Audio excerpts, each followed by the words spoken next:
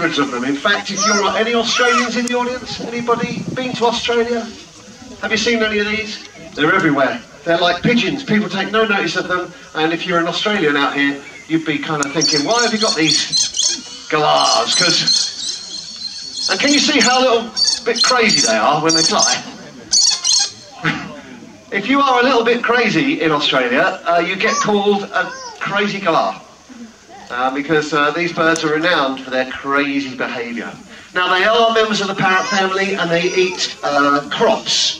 So they've learnt to live alongside man because they will eat seeds and wheat, corn, maize, all that kind of stuff. And they live in large flocks, and if a flock of these fly into your field, if you're a farmer, then these are your worst nightmare. They can ruin your crop in an afternoon. Ladies and gentlemen, these are the original serial killers. You laughed, didn't you? I didn't think you would, but you did. So they are really quite a pest. But they're quite beautiful to see. And we'll see if we can get them to do a bit more flying, because I'd like you to see how wonderful they are in the air. And they stay with their partner in the air. Can you see how they sort of stay side by side? And this kind of increases the bond between the two birds and makes them fall in love with each other. These are just two friends, these are girls. But in the wild, of course, this would be a pair. And they may stay together for their whole life. Now, they are cockatoos, and that means they've got a crest on the top of their head, which they can lift up when they get excited. All right? And sometimes as we walk along the front row, they'll lift their crest up when they see certain people in the audience that they like. So far, nobody, so sorry. Now, many people think parrots make good pets. They are a challenging pet to keep, is what I would say, because they live a long time. They bond with one other individual, usually, so having one in a family situation is not a brilliant thing to do. Hello, young man. So they aren't really birds of prey, so we will have to say thank you very much to them and say goodbye. So shall we say goodbye to Candy and Floss, our two galahs, ladies and gentlemen. There we are. All right. So now it's time to show you birds of prey, and I'll just remind you once again, please can you stay seated now once we start flying the birds. We're going to fly them low over your heads. And the first bird today you will probably find is going to be very, very low, all right? So please do stay in your seats and do duck your heads as well. This particular bird's going to be wearing an aerial on her leg, and that means that it dangles down a little bit so you can duck to avoid it. Her name's Goldie. And Goldie is a hawk. This kind of hawk is found in the United States. She is called a Harris hawk. And if I was to ask you to draw a bird of prey, this is typically what a bird of prey looks like. It's got a hooked beak, it's got long toenails called talons, and this one looks just like a typical bird of prey. She's really quite nice. She's going to give a few haircuts as she comes in. Look. Goldie the hawk. She's actually nearly 20 years old, which is quite an old lady. If she was a human, she'd be in her 70s. So she's quite old. And you can see that she's flying in amongst you and flying to us here today. And you can see that Dolly over there and myself, we're wearing leather gloves, okay? And this is due to the fact that these birds do have long toenails called talons, and they're quite sharp, and accidentally she may scratch us with those talons, so we wear the gloves just to keep ourselves nice and safe, stop us leaking blood all over children and things like that. But she's actually a really, really nice bird. It's just accidental scratches that we might get from the talons. Now, for her, dinner would be a rabbit, or a rat, or a hamster, or a gerbil, or anything small and furry. She mostly catches her prey on the ground. All right, catching in the air is very difficult. If she can do this, this would be brilliant. Whoa, well done. Yep, that was clever. That's a 50-50 that is, folks, because that's not her thing. Her thing is catching prey on the ground. Like that. Now I want to show you just something here quickly. If I put her up on this, on here, do you think I could get her to sort of land on this rope? Let's see what happens. Ooh. Now you see how her tail helps her to balance, but she's not comfortable on there, and she will want to kind of get off of there real quick. Whoa! And remember that, because I'm going to show you another bird in a minute that looks the same, but is much more comfortable on this rope. All right?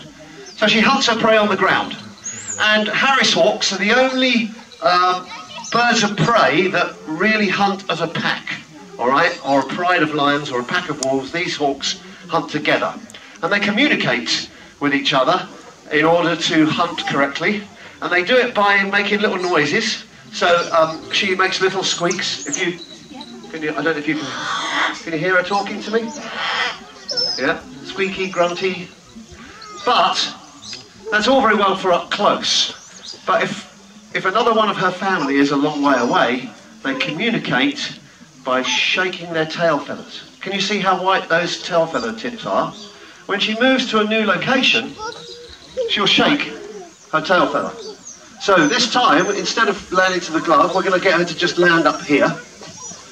Goldie, just show her you've got nothing in your hand unless you have got something in your hand. That's it. Up here, Goldie. That's it. Come on.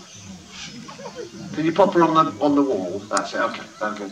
Now watch her tail. She's just moved, and there.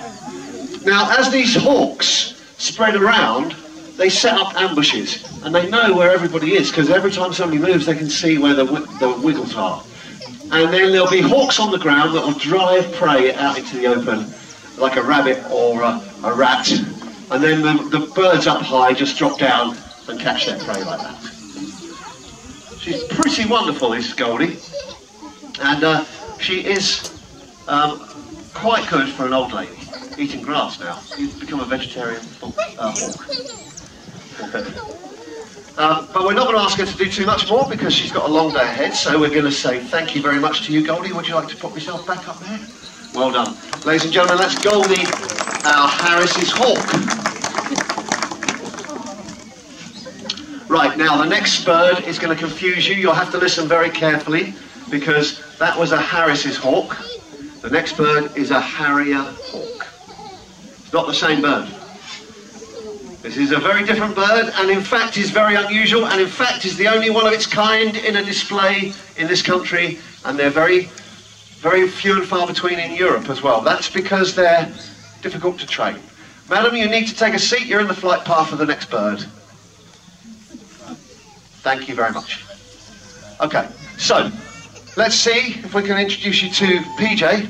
PJ is our African harrier hawk. And here she is.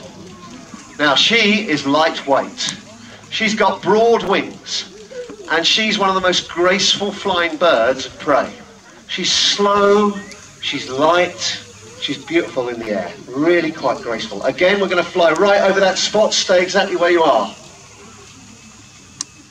We've got a lot of wrigglers in that corner. Okay, take a seat now for me then. Thanks very much. So this is, we'll just do that again, and you can see just how lightweight and how gentle she flies. Now, this is not a speedy bird. The hawk used speed and agility to catch her prey, but this is a bird of prey that's very slow, very deliberate. So how is she going to catch her prey? Well, she's weird, because this is a bird of prey that eats fruit. And you don't have to be very fast to catch a piece of fruit. All you have to do is to be able to get on a branch and walk along it. And some of the branches are wobbly, and that's why I put the rope up, because I wanted to show you just how good this really unusual bird of prey is at walking along a wobbly branch, all right? So you have to pretend that this is a wobbly branch, and I'll put some food in the middle, and we'll see if PJ can actually sort of make her way along here. And she's actually able to walk along this wobbly rope and hold her wings out, a bit like a tightrope walker does. See that?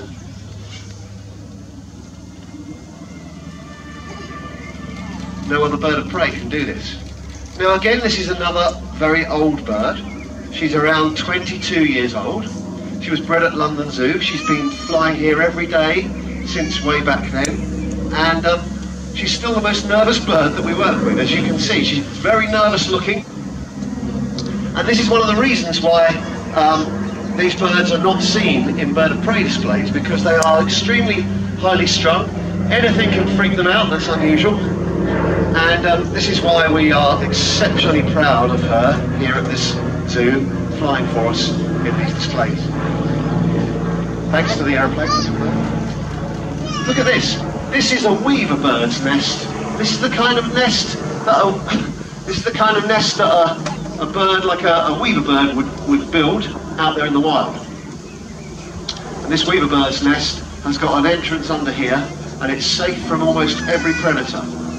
It's about the size of a sparrow, a weaver bird, and it weaves this fantastic nest, and African harrier hawks are predators of weaver birds.